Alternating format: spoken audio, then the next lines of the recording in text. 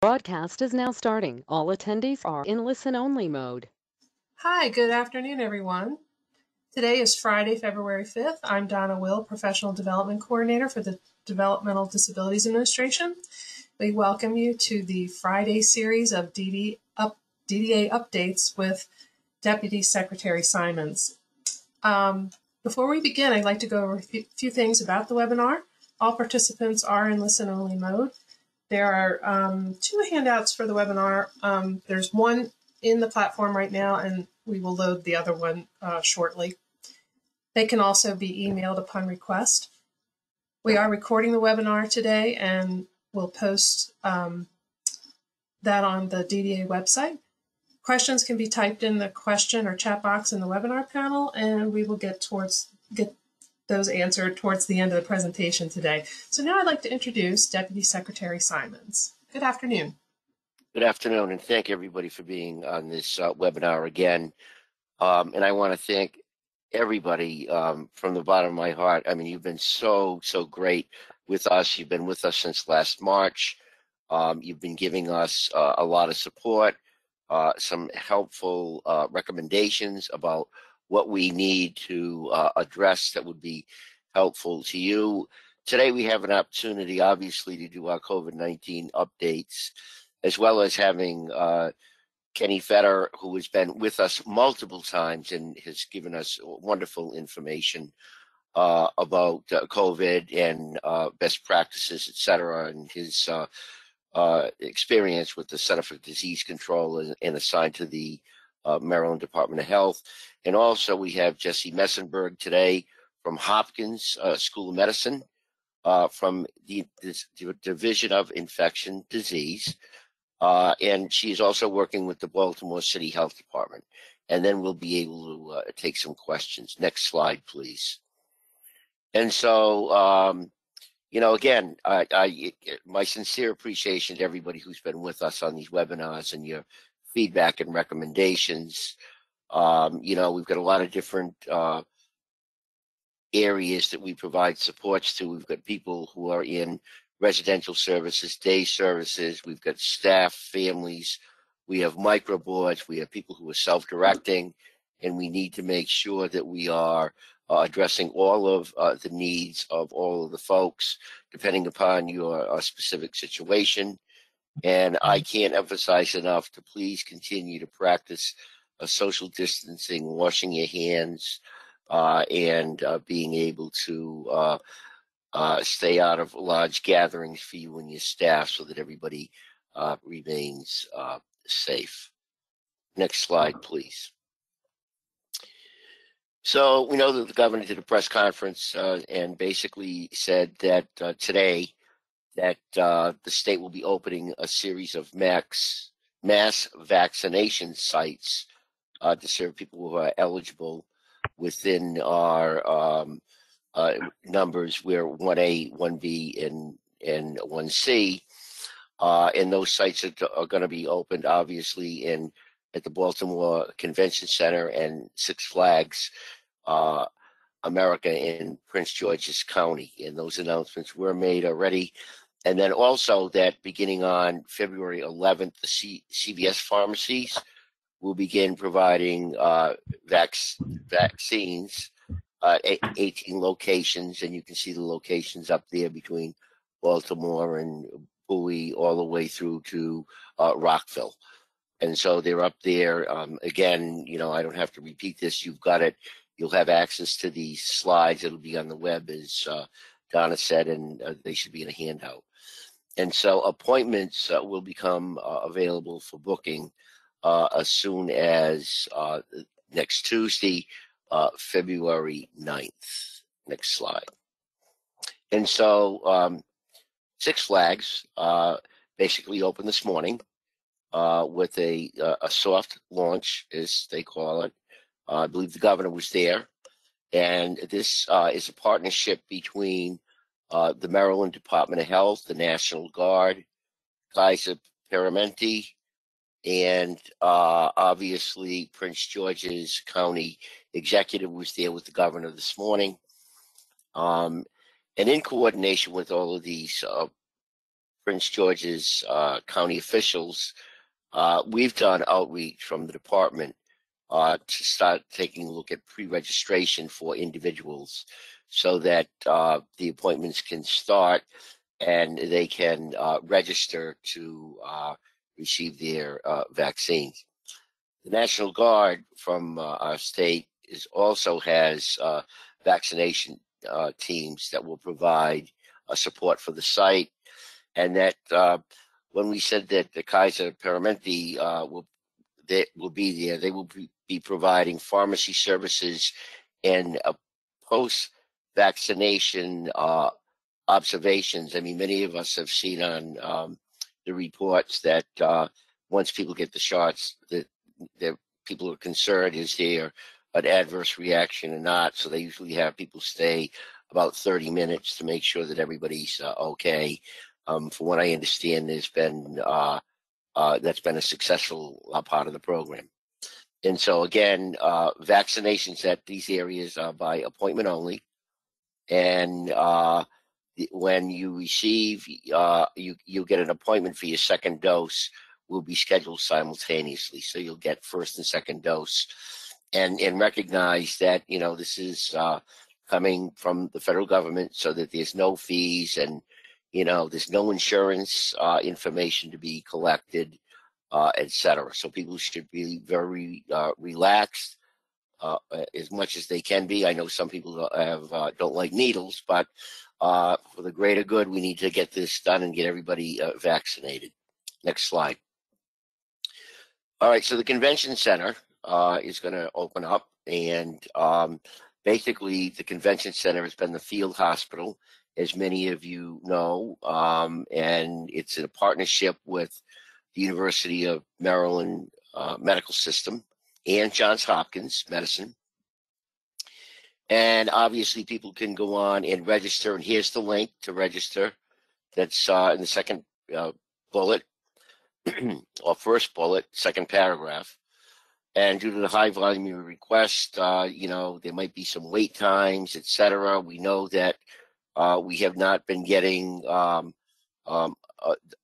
there has not been a lot of vaccinations shipped to the states, and there's been a lot of requests to increase that production, and hopefully we see that from the federal government soon. And basically you can see that at the convention center, it's basically going to run from 9 to 4:30 Monday through Friday. Next slide, please. So the state did open up a statewide call center it's toll-free to assist eligible folks with making their appointments for the state-run mass vaccination sites, as we said, at Six Flags, as well as the Baltimore Convention Center.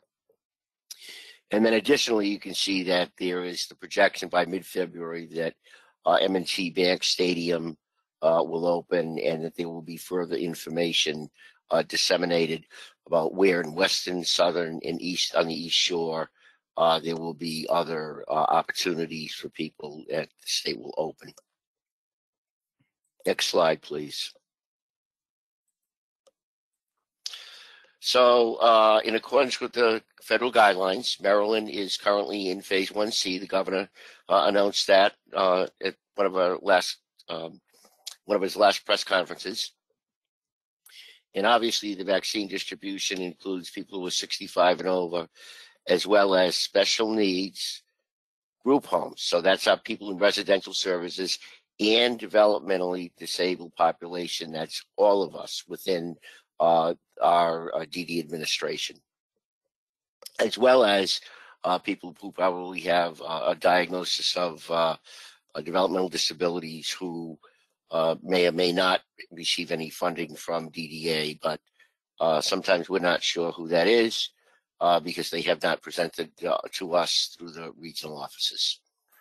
And then obviously all Marylanders of any age in assisted living, independent living, behavioral health, etc., are part of this whole thing, and part of the federal long-term care pharmacy partnership program. So again, we got 1A, and then when we started, you can see with the arrow on the 18th, 1B, and then January 25th, 1C. Next slide, please. So obviously, we just want to go back in case people did not have an opportunity to view the governor's press conferences when he talked about the executive order that's starting on February 1, a few days ago, that restaurants and bars are no longer required to close at 10 p.m. and that there was an amended directive on various healthcare matters such as extending testing for travelers to the 28th of the month, and patient transfer rules until the end of March. Next slide, please. So I want to give you an update on where we are with numbers as we've been doing on our webinars. And, we'll start with people who are in our support. So the central region has 780 confirmed positives, 1,149 negative, and we have had 48 people who have passed away. In the East region, 130 positive, 357 negative, and 5 individuals who have passed away. In the South region, 514 positive, 180 negative, and 25 people who have passed away. And in the West region, 337 confirmed positives, 382 negative, and 14 people who have passed away.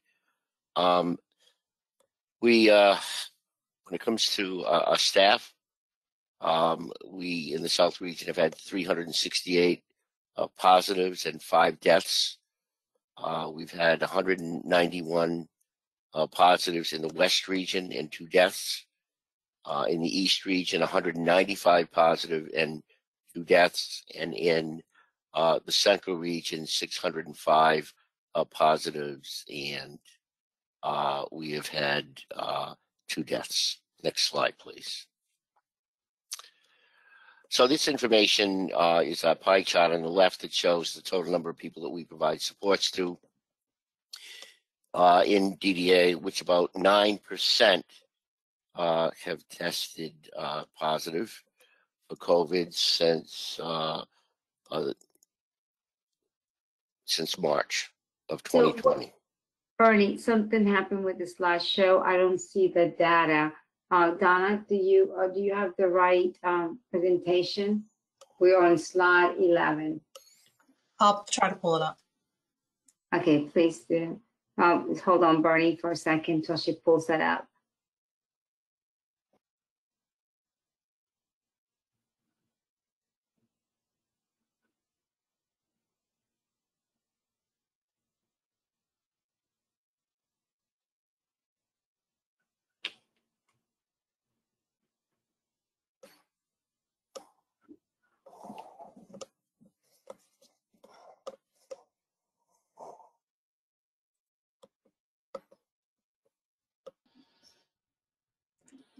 Okay, pulling up slide 11. That's great, thank you. So we've done this in the past. This is just a basic update of where we are as we move forward. And so obviously we've got 17,764 people, and we've got 9% of our population now that have tested positive since March of last year. And then you'll see that the chart on the right shows from January 7th where we are with an increase of the number of participants. And then you can see the breakdown where we are by region with 61, 25, 27, and 39 of the people who have tested positive. So, we are still seeing an increase. I hope at some point we won't see that increase. We get people vaccinated and people keep their social distancing and washing their hands, etc. And that we get this COVID-19 behind us. Next slide. So this is the chart on the left since January 7th to the yesterday, 4th of February. We've had an additional 13 people pass away from COVID. And then you'll see the pie chart on the right shows the 92 that have passed away, which represents 5% of the people who have tested positive.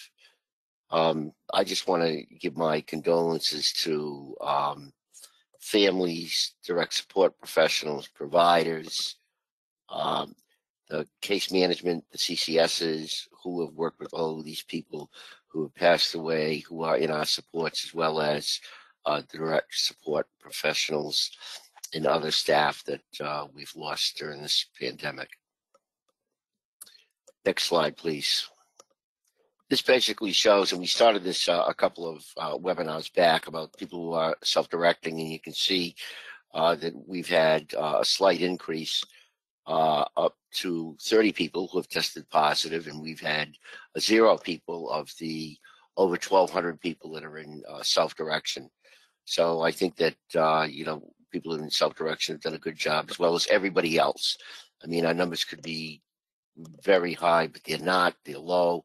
People have been very conscientious, and I just want to thank everybody for the hard work that they've been doing. This upcoming month in March, it'll be a year since the pandemic started and the governor declared an emergency in the state. So it's been, I think, going on a lot longer than I expected, or probably anybody else expected. But again, I think everybody's done an outstanding job, and I, from the bottom of my heart, I got to thank everybody for all the hard work you're doing and how conscientious everybody's doing, and just trying to maintain safety and being successful. So I'm going to ask Dr. Fetter, who's on with us, as I mentioned earlier. He has been on previous webinars with us and been very, very informative. So we're actually fortunate to have him join us today for this webinar. So Dr. Fetter. Thank you, Director Simons, and thank you everybody for having me once again. I want to start just by echoing what Director Simons said in expressing my sadness and condolences at everything that's happened since the last time we spoke. I know that this has been an incredibly difficult few months for all of you who are serving people with disabilities in the state of Maryland, because of the level of spread that has occurred and because of the number of deaths that have occurred. And I'm so sorry to everyone, to the residents, the staff, to the families, for your losses. I see every day the Herculean efforts that providers are making to keep your residents and staff safe. And this is a brutal and dangerous virus. And what's happening is not happening because of the things you're doing. It's the opposite. Everything you're doing is making things better than they would be, is making people safer. So I want to thank you for that. And, with vaccination and continuing to push the other measures, we are going to move out of this pandemic. I don't know when, and I don't, there continue to be challenges. We have to remain vigilant, but the things you are doing are making a difference. And as we move into vaccination, they're going to continue to make a difference. So thank you. I apologize. Unlike some other days, I don't have slides today, but I wanted to come on because there's a few things I wanted to address. So recognizing that it's much harder to remember this information without slides, please know that, as always, if you follow up with questions, I won't be able to take them on the webinar because I do want to preserve time for Dr. Mesenburg, but I will answer the questions and respond to DDA, who can get back to you. So I'm going to talk about a few different things today because they're important emerging topics sort of in COVID, and then what we're doing here at the state just to address some things that we might be able to do to help you. Let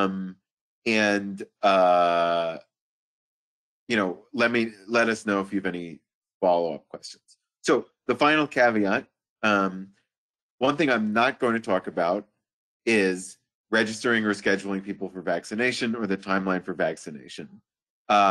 And that's because I don't know, and I can't answer your questions about that. If you have questions and they come to me, that's fine. I will forward them along to my colleagues who work in vaccination. I'm sorry I can't talk about that today on today's webinar, but I just want to be upfront about that. You know, I can answer questions about the science of vaccines, but I cannot talk about scheduling or logistics of vaccination because I won't know the answers to the questions. So, okay. So the first thing I want to talk about is an issue that's come up for a lot of group home programs, which is the following. You have a staff person who works in your program, maybe works in another program too, and they test positive for COVID-19. And maybe they test positive on a Thursday, but they're not scheduled to work until the next week, until Tuesday or something like that. And so they wait until next Tuesday and they call you and they say, I'm not coming into work because I have COVID-19. And at that point, it's been 4 or 5 days that you've had an outbreak in your group home and you didn't know. Or another thing that happens is maybe you have a provider who tests positive for COVID-19 working at one group home program.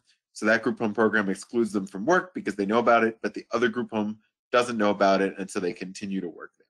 So for the most part, this doesn't happen, but every once in a while it does. And when these sorts of things do happen, they lead to a delay in our response to COVID-19, right? Because as soon as you know that staff person's positive, you want to institute testing, you want to review your infection control protocols, make sure that they're as strong as they can possibly be. And we have seen some large outbreaks linked to when this happens. Staff people who've worked in multiple homes while infected or other things like that. So this is incredibly frustrating because every single positive COVID-19 test result is reported to the state of Maryland. So in principle, we know your staff are positive. We just don't know that they work for you until they've chosen to voluntarily disclose it to you. And so if we knew they were your staff, we could let you know possibly faster than they let you know themselves, so that you could make sure that person is appropriately excluded from work and is abiding by the isolation order they're supposed to be abiding. So what I wanted to let you know about is a pilot program that we have set up to try to start doing this. So we have started this with 2 group home providers, one from the central region and one from the southern region. And what those providers have done is that they have provided us with a roster of all of their staff, both those who work with group homes and then those who work with clients who do not live in group homes but who live in their own homes. So all client-facing staff. And what we've done is we've taken their rosters and we've set up a program to check each day to see if anyone on that roster was reported as positive for COVID-19 to the state of Maryland. And if they are, we notify the county health department to get in touch with the program. The idea being that maybe we can catch some of these cases that aren't necessarily disclosing their test results to you in a timely manner a little bit faster, and let you know to make sure that they're excluded from work. So thus far, we're doing this with 2 providers and covering about 700 staff people, and it's going relatively smoothly. Now, I want to question that this system isn't foolproof. It's not perfect. It's a pilot. So there will be people who test positive who we don't necessarily catch because of silly things like spelling errors and how their name was written on their lab slip when it was submitted for testing or something like that. But we have caught a few providers who in the past tested positive for COVID-19, but for one reason or another, their program wasn't aware of it. So if you are interested in participating, if you say to yourself, I have staff, who, I have some concern that maybe my staff are not always going to report their COVID-19 test results immediately in a timely manner. And there's basically 3 reasons they could do that. 1, they don't know they have to, or they're choosing not to. Second of all, they're just not doing it until they don't have to come into work. So, they call in sick, but they don't tell you until they call in sick. Or 3, if they're in the hospital, they may not be able to report. Any of those things, what you can do is reach out to your regional director and we will follow up with more information. And we will work with you to obtain a roster of all the staff who work in your program. And we will watch to see if any of them test positive. And if they do, we will get in touch with the local health department to contact you and let you know that your staff person has tested positive and you should open an outbreak investigation. And a lot of times, you'll already know because that staff person will have voluntarily disclosed which is a good thing. And we still want that to be the primary mechanism by which we identify cases in, staff serving people with disabilities. But this is a second tool that we're trying to set up to try to help you more so that you don't have staff who are working while positive. So if this is something you are interested in participating in or trying out, or even if you're not sure you want to participate in this, reach out to your regional director. And just to address, one concern that I know a lot of people have up front. So remember, as the health department, all positive COVID-19 test results are already reported to us anyway, and we can use that information to, when it is necessary to do so, to prevent the spread of infection for an urgent public health need. And so it is permitted for you to participate in this program. I guess what I'll say is, it is permitted for you to provide us information about your staff so we can watch to see if your staff has positive for COVID-19 and help keep them and you safer in a more time. So that's all I'll say about that. And if you have questions or you think you might be interested in participating, please reach out to your regional director and they can get in touch, put us in touch, and we can work on setting that up, because it is working okay for the programs where we've started this so far. Although thankfully for the last couple of weeks, we have not identified any positives since we first started. Okay, so the second thing that I want to talk about is a topic that some of you may have seen in the news. And so I just want to raise this issue just so you are aware we're thinking about it and try to sort of get to some key facts about it and also dispel some myths that may be out there. And the topic is what are called genetic variants or mutants of the virus that causes COVID-19. So you may have seen stories in the media about new strains of COVID-19 or about mutant versions of COVID-19 or about genetic changes to COVID-19 or about how the virus is becoming more infectious or more dangerous in some way. And all of these refer to the same thing. And so what I'd like to do is talk a little bit about what is that thing, and sort of what does it mean for our public health response. So what has happened is the following.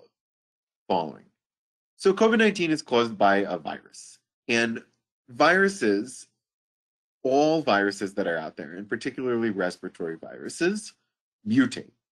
What that means is that inside that virus is something called RNA, which is sort of like your DNA. It's sort of like the code that programs the virus and makes the virus what it is. It's the instructions for how the virus works, okay? And over time, as viruses move from people to people, each time they move and they multiply and they make more viruses and those viruses jump to a new person, their RNA changes just a little bit and they become just a little bit different. No better, no worse on average. Doesn't mean that much. It's just a normal part of being viruses. Sometimes, by chance, sort of maybe sometimes pushed on by things that are happening in the world or in the environment, these mutations, these random changes in the virus's genetic code and their RNA will cause the virus to change in some meaningful way, that it affects the way that it affects humans. So with the virus that causes COVID-19, we now think this has happened at least 3 times, that there are some new types or new strains of the virus that causes COVID-19, okay? And these new strains pose some new challenges. They represent a significant problem that makes it somewhat harder for us to get the pandemic under control. So, so I'm going to talk about each of these 3 strains in detail, but I'm going to also send after the webinar to the leadership a link to CDC's website that talks about each of these 3 strains in more detail. But the first one is called B.1.1.7. Okay, that's B.1.1.7. And in the media, you may have heard this one referred to as the UK variant.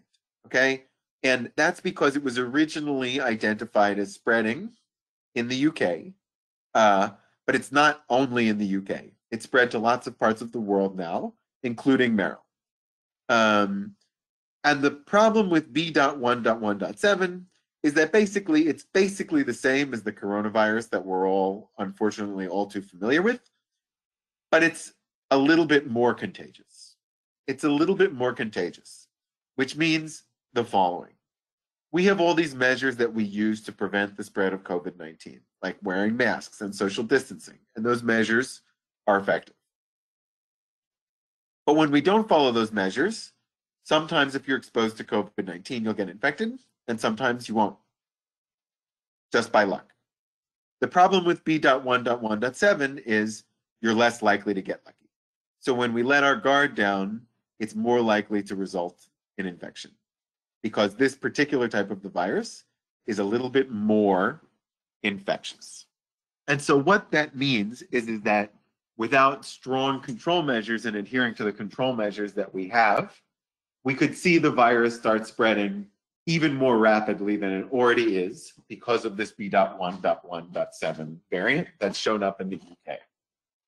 Okay, so that's B.1.1.7.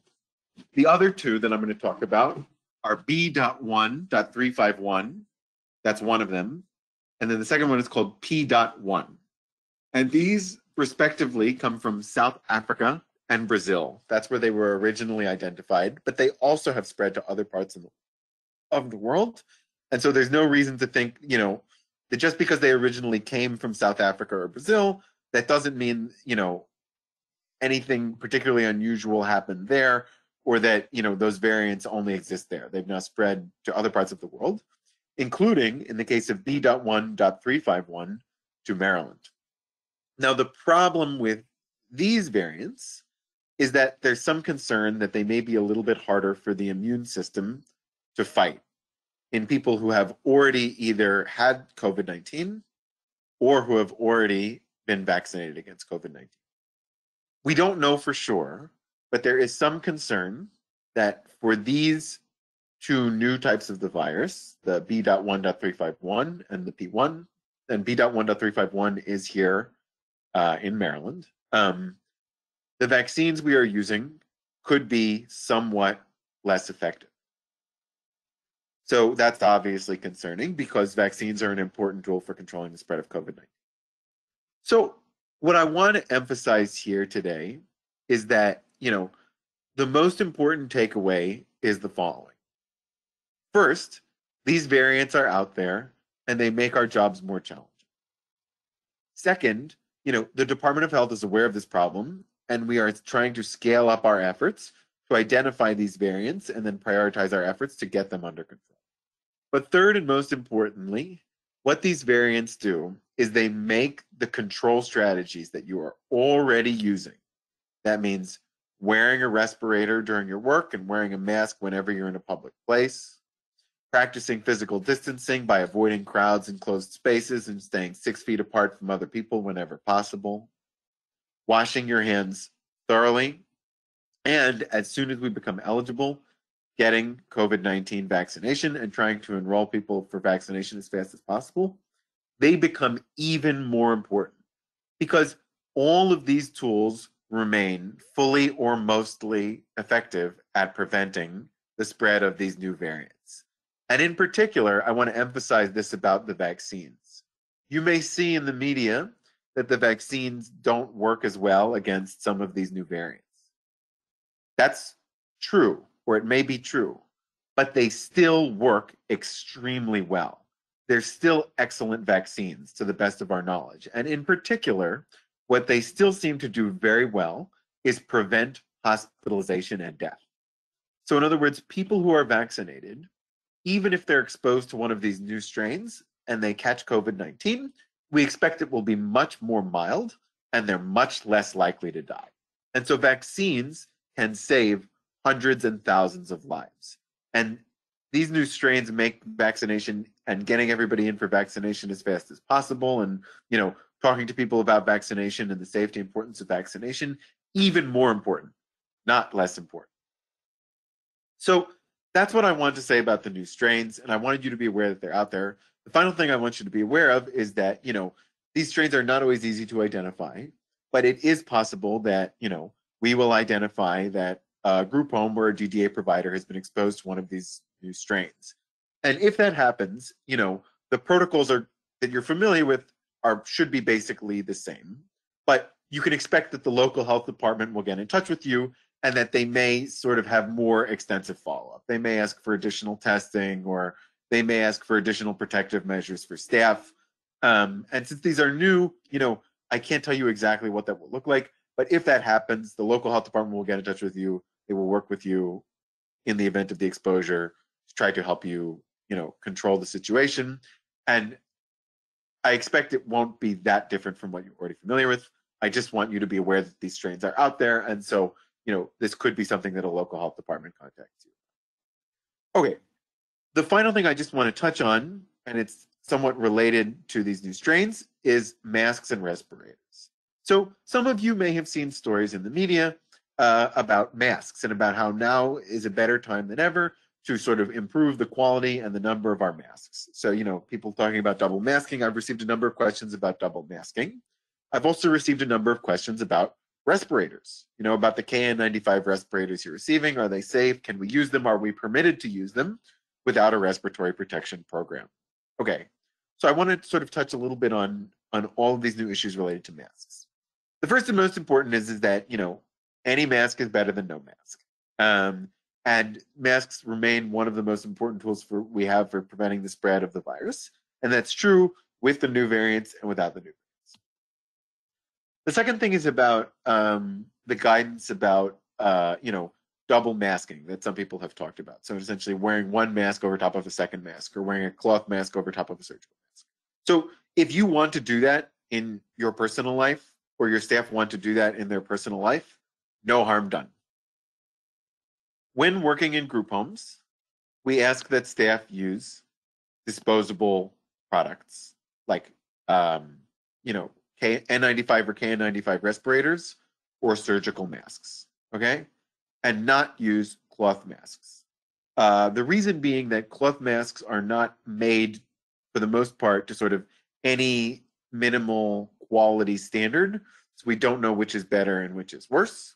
Okay, and so when providers, and also because you know, there's concern about using cloth masks over and over and over again when working in a healthcare setting, which is different than just going about the world, that they could become contaminated with other organisms that could cause problems. So we really want staff who are working in group homes to be using surgical masks at minimum, or respirators. Okay, now that doesn't mean that if you want your staff to double up, you know, you can't do that. You can do that. That's absolutely okay. There's no recommendation to do it, but there's also no recommendation to do it against it. If you're going to do that, you know, wear a respirator, wear a surgical mask over the respirator, or wear 2 surgical masks. Don't put a cloth mask over the surgical mask, please, because we don't want, you know, non-disposable cloth products used in healthcare settings as masks, if at all possible. And finally, I just want to say, those respirators that DDA is providing, KN95 respirators, or if you're using KN95 respirators, you are permitted to use them. You're absolutely permitted to use them, and they might provide additional protection relative to the surgical mask, so you're absolutely permitted to use them. I know some people have asked questions about respiratory protection programs. So a respiratory protection program is required if you require your staff to use a respirator. You know, DDA staff are not required to use a respirator. They're required to use a surgical mask or a respirator. So basically, you're just using the respirator in place of a surgical mask. That's fine. If you're doing that, you can use those respirators. So, you know, in summary, you know, everybody should keep wearing masks. Masks are more important than ever. It's totally okay for that mask to be one of those N95 or KN95 respirators that you've been provided by DDA. If folks are thinking about double masking because you've seen it in the media and it provides a sense of safety, that's totally fine. It can't hurt, but we ask that you please not use cloth masks in healthcare settings. Try to use disposable masks appropriately. Okay, I will stop there and I will hand things over to Dr.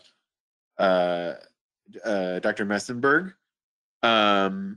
And thank you so much for joining as well. If you have questions, please send them to the webinar organizers and I will respond in the next couple of days. Thank you for your time. And as always, I'm grateful to be here. Hi, everybody. This is Nick. Before I introduce Jesse Mesenburg, I just want to say thanks to Dr. Fetter for all of his wealth of information and that he has taking, hopefully, such a liking to our group. And we look forward to the next time he comes back on. I did want to introduce Jesse Mesenburg, who I met a few weeks ago, last month, in the region's ongoing efforts to collaborate with our local public health entities regarding the COVID vaccine. And Jesse and I think, have developed a pretty good collaborative working relationship with each other. And I really appreciated her commitment to public health, people with disabilities, and equity as it relates to vaccine distribution. And so today, we invited Jesse to come on from Baltimore City Health Department to talk a little bit about what Baltimore City is doing specifically in regards to vaccine distribution, as I know that we have talked about that this really is a local public health approach in collaboration with the state and federal government. So without further ado, Jesse, the floor is yours. Thanks, everyone. And thank you, Nick. Hi, everyone. Thank you so much for having me. It's an honor to be here today. Do you guys have my slides available? Yes, we do. Okay, perfect. Perfect. Okay. Again, thank you so much for having me. It's an honor to be here. My name is Jesse Mesenburg. I'm a nurse practitioner with the Baltimore City Health Department and Johns Hopkins School of Medicine. I'm part of the COVID vaccination team for the city of Baltimore, and I'm here today to share some updates. Do you want to go to the next slide? Yep, and then the next one. Perfect. I want to start off by making it clear that Baltimore City Health Department is committed to creating a COVID vaccine strategy that is anti-racist and focused on building trust. I think, yep, there we go. Many Baltimore residents and their families have experienced racism in the healthcare system and may be skeptical about the vaccine. Through our strategy, Baltimore City Health Department and the city want to build trust, knowing that this will take time and concerted effort beyond this pandemic. We want everyone in the city to have accurate information about the vaccine so that they can make an informed decision with the people they trust. Next slide. Here's just a little agenda of things I wanted to talk about today. I'm going to, again, go over some vaccine information, probably much that you already know. I'm going to talk about the BCHD, the Baltimore City Health Department's plan, vaccine strategy in special populations. I wanted to discuss our ambassador program and open for questions if we have time. Next slide. So infection with SARS-CoV-2, the virus that causes COVID-19, can cause a range of illnesses, from mild symptoms to severe illness and even death. About 30% of persons infected with SARS-CoV-2 do not have any symptoms. No one can predict how severe anybody's symptoms will be, but certain factors may increase your risk. Some people are more likely than others to become severely ill when infected. This includes older adults or people with certain medical conditions, including Down syndrome, diabetes, obesity, cancer, and heart disease. Next slide.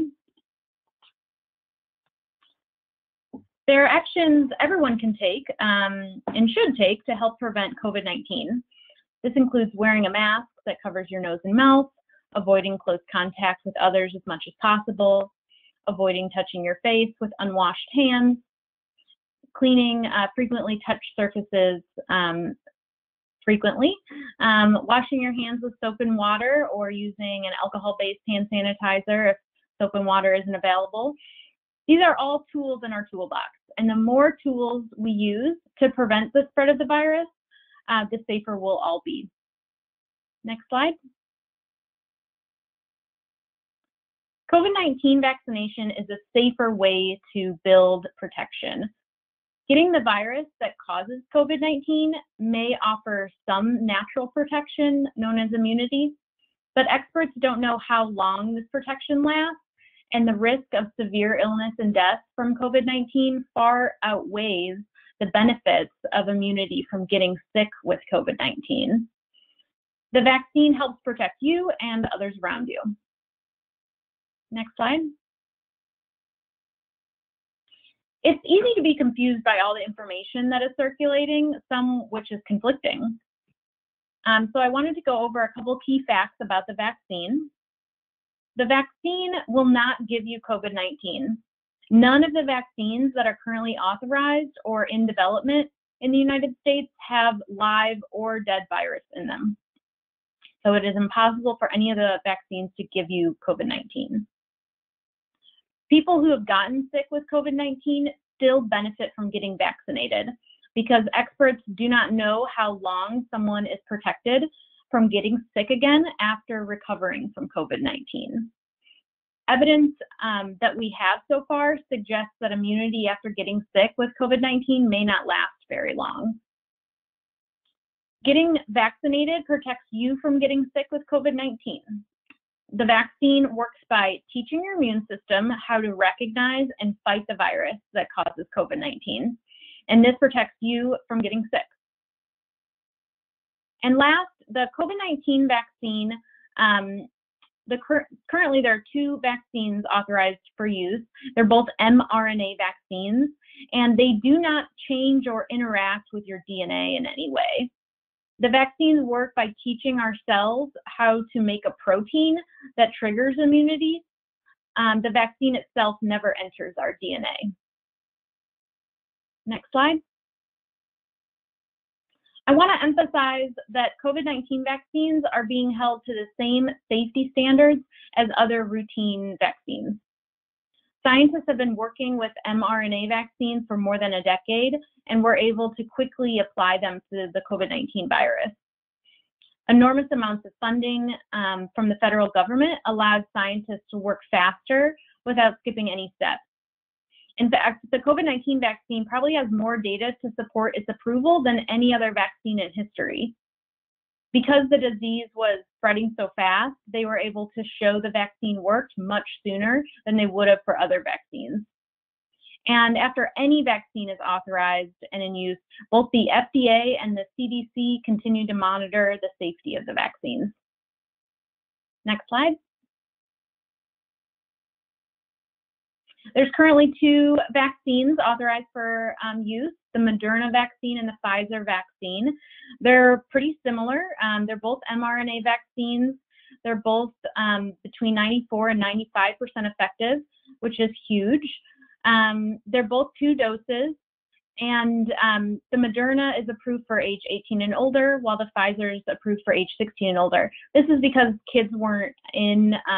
younger kids weren't in the original studies, but ongoing studies are happening now, so hopefully the age range will be expanded with time.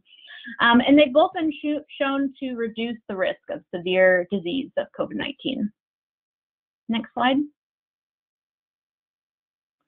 The vaccine teaches our immune system how to recognize and fight the virus that causes COVID-19. Sometimes this process does cause symptoms, such as mild headache, low-grade fever, or body aches. Common side effects are mild to moderate, meaning at most you might want to stay home from work for the day, but it's not severe. Side effects go away with Tylenol or ibuprofen and usually last under 24 hours. These symptoms are normal and a sign that the body is building protection against the virus that causes COVID-19. Next slide. The COVID-19 vaccine protects you, your family, your friends, and your community. I encourage you guys to choose to get vaccinated. Share your experience with coworkers, friends, and family. You have a role in ending the COVID-19 pandemic, and sharing your experience may influence those that care about you. Next slide. Okay, so let's look at Maryland's COVID distribution plan. And Baltimore City is all of the cities and counties in Maryland are basing their vaccine distribution plan on Maryland's policies. So we're currently in phase 1C. The list who's included in each phase changes very frequently, sometimes on the daily.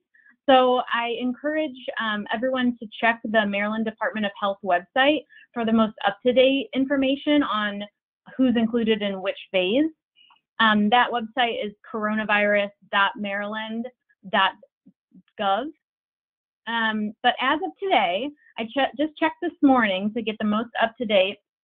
And as of today, 1C includes individuals with intellectual and developmental disabilities.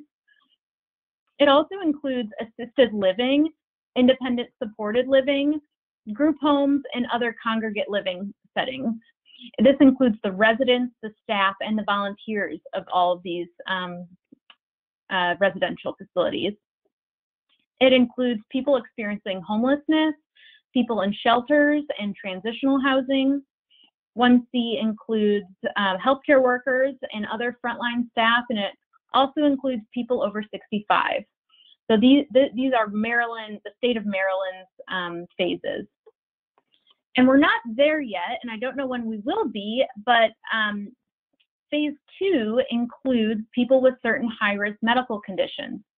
So phase 2 does include high-risk medical conditions like diabetes, obesity, cancer, high blood pressure, heart disease, Down syndrome, among others. And again, this also changes daily, so do check the Maryland Department of Health website. What phase we're in and who's included is up to Maryland Department of Health or Governor Hogan. And I made sure to double check today, but currently there's no prioritization of caregivers of people with disabilities under the Maryland Department of Health plan. So next slide. At this time, the federal government is giving the state of Maryland approximately 10,000 doses a day for over 1.5 million people who are eligible. I know that I have the Alabama Public Health picture there, but I couldn't find a better one to sort of describe where we're at. And we're kind of in the middle, you know, we're beyond just healthcare workers and long-term care staff, but the limited supply has been the biggest issue here in distribution. So the state of Maryland then distributes vaccine to each city and county. And how much vaccine the state distributes to each city or county remains unclear. Baltimore City is not never 100%. You know, we request our number of vaccines, but the number that the state of Maryland gives us is up to MDH. And currently, Baltimore City has a very limited supply, so much so that all the appointments at Baltimore City's mass vaccination site is booked up. So regardless of what phase we're in, the amount of vaccine that Baltimore City receives from the state determines how many people we can vaccinate. Once supply is available, individuals will be able to sign up for appointments at their local health department or Maryland Department of Health website. Ultimately, our aim is that all individuals and groups have equal opportunity to receive the vaccine. Next slide. Let's dig in a little deeper into Baltimore City's plans. So fair and equitable distribution of the vaccine is fundamental to Baltimore City's plan. Baltimore City Health Department is prioritizing populations at higher risk for COVID-19 and complications from the illness. We have formed a number of specialty population groups and have assigned a team of experts and individuals with lived experience to each group to develop a strategy and distribution plan that works well for each specialty population. There's active coordination between the DDA, the Maryland Department of Health, and the federal government to make sure that people can get vaccinated as soon as possible. Next slide. Because supply is so limited right now, as we get supply, we're currently using the following criteria to prioritize vaccination of specialty populations that fall into phase 1C. This criteria aims to reduce outbreaks and the risk of severe complications from illness. As you can see, history, like congregate living settings, the size of the facility, and history of COVID outbreak are major prioritizations, along with vulnerable or underlying conditions, staff crossover, which was mentioned earlier, and availability of clinical partners to help with vaccine administration. This will make more sense on the next slide. Go to that one. Next slide. Hello. Okay. Oh, oops. One before that. That might have been my bad. Perfect. Wait, it seems like. Is there a slide that? What's the one after this one? You have the specialty population, and then after that, that's it. Okay. I'm looking for the slide that says specialty population strategy. That is slide 30. I'm sorry. Slide 30, where you have the mass vaccine. We have about 5 more minutes. So do you want to just go ahead and go through it, and we'll share what we missed with the group? Yep. Oh, there it is. Great. So Baltimore City is developing a vaccine plan strategy for specialty populations that utilize 3 different ways to get vaccinated. One is through mass vaccination sites. So this works best for people who are able to go to one of the state or city's mass vaccination sites. We recognize that this won't work for many people. Next is reallocation of doses. This is reallocation of doses to facilities and organizations that have medical staff on site. So in this plan, BCHD, the Baltimore City Health Department, will provide the vaccine, and then clinical staff at the organization or facility will vaccinate their own clients, residents, and staff. And last are mobile vaccine teams. And we also recognize that this may be really where most people get vaccinated. And this is a situation where an entire Baltimore City Health Department vaccine team comes out to a group home or facility and vaccinates everyone there. This will be, which strategy is used will be based on what works best for each facility. So we'll be calling or contacting facilities and making these plans as we get vaccines. So that's kind of an overview of BCHD's COVID plan. And then next is the next slide, the Vaccine Ambassador Program. Oh, one more. Perfect. So last, I'd like to talk about Baltimore City Health Department's COVID-19 Vaccine Ambassador Program. These are community members that will be hired to be trained as peer educators. They'll be paid to do outreach and provide education on COVID-19 vaccine within their community. They're trusted messengers, and they'll help create communication materials in partnership with the Maryland Institute of College of Art, MICA. Baltimore City Health Department has partnered with Morgan State and also the International Vaccine Access Center to recruit, train, and manage this program. The Ambassador Program is currently in development, but soon we'll start recruiting and hiring ambassadors within every specialty population, including in the DDA community. So this should include people with disabilities. It may include family members. It should also include staff who work with people with disabilities. So if this interests you or you know someone who may be interested, stay tuned. I'll be sending more information about this program to Nick Burton, who will pass it along. And next slide. All right. Thank you. And questions. I'm honored to be here today. I'm happy to take any questions, however we want to do that. And we do have some questions, and thank you so much. We are really running out of time. I do have one more slide. Can you go to the next slide, Donna? just because we always have a lot to share with everyone. And we do value everything that you're sending us. We value your input, your feedback, your contribution on how we develop our resources. And so the DDS website is something that we're making sure that all the information goes on from these webinars, our recorded communication, our emails, everything that we have, we want to make sure you're aware. We also wanted to let you know and to give you an idea of what we're doing with your questions and your comments. So if anything, any question that we have that comes to us that is specific to a systemic question or something that comes down to frequently asked questions, we then may put it into a specific topic area. If it's a commonly asked questions that are reviewed to guide future trainings and webinars, then we will do that.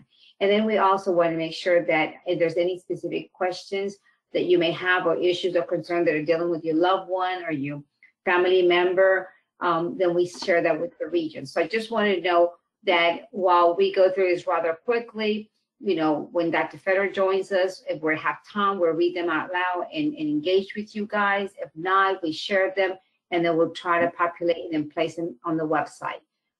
So I'm not sure if we still have Dr. Feder. I did have a couple of questions for Dr. Feder and I had a couple for Jesse, but I know it's a little bit after 2 and I want to be respectful of people's time. I do want to do a clarification that Jesse said, and I want to make sure you don't leave with this.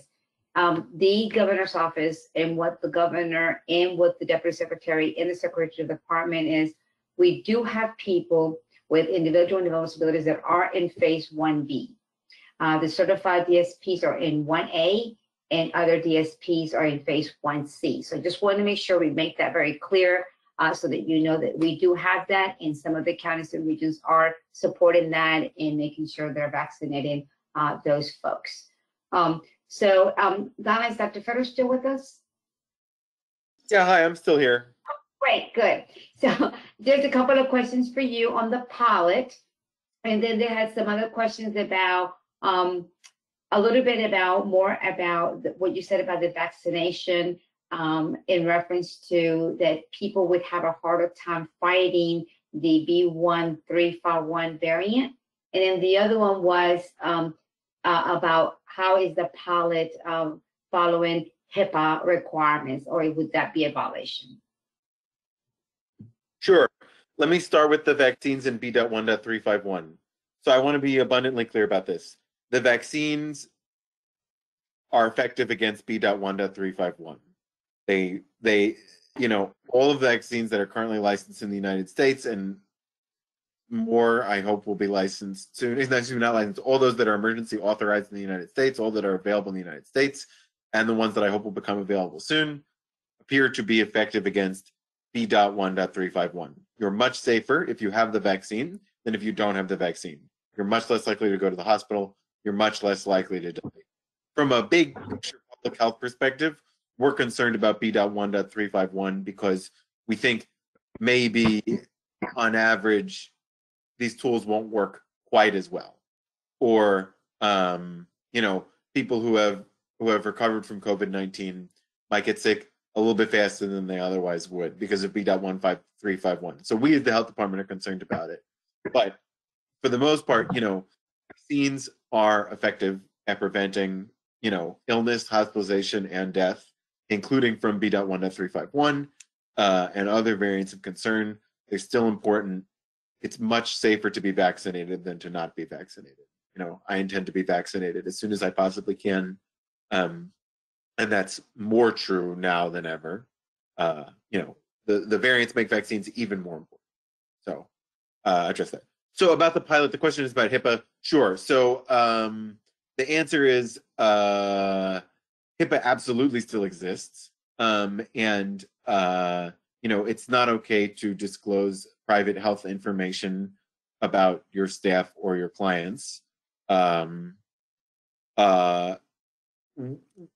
the Department of Public Health, all COVID-19 test results are reported directly to us by the labs. So that's separate from HIPAA because COVID-19 is what's called a reportable disease. So we already know everybody who tests positive for COVID. So it's not a COVID, so I just want to be clear, it's never a COVID violation to tell the Department of Health that someone has tested positive for COVID-19 because the Department of Health already knows that they've tested positive for COVID-19. We just may not know that many details about their life. So when you provide us a roster of your staff, you're not telling us, health information about them. You're telling us that they work for you. Okay, we're the ones who know the health information. Who know whether they've tested positive for COVID-19 or that kind of thing. You're just telling us that they work for you so that we know to keep an eye out for them. And then the third piece, right, is when we find out they test positive, how is it that we're able to tell you, right? Because they have right to medical privacy. So we did consult with our Assistant Attorney General on this point, and what they said basically is specifically for an urgent public health need, we, the Department of Public Health, are allowed to notify, a concerned party, such as a provider of people who serve, for people with disabilities, of information that's necessary to keep the public safe. In other words, we can privately and confidentially notify you that a staff person should be excluded from work, and we just want to verify that they are excluded from work, with the expectation that that information is confidential and that you would, of course, not disclose that to anybody else. So, the HIPAA concern is understandable and serious, and as the pilot grows and moves, if further concerns come up, we'll continue to work with our legal team to make sure that they're addressed, and so that everything that we do is 100% HIPAA compliant, which currently it is. You are permitted to participate in this.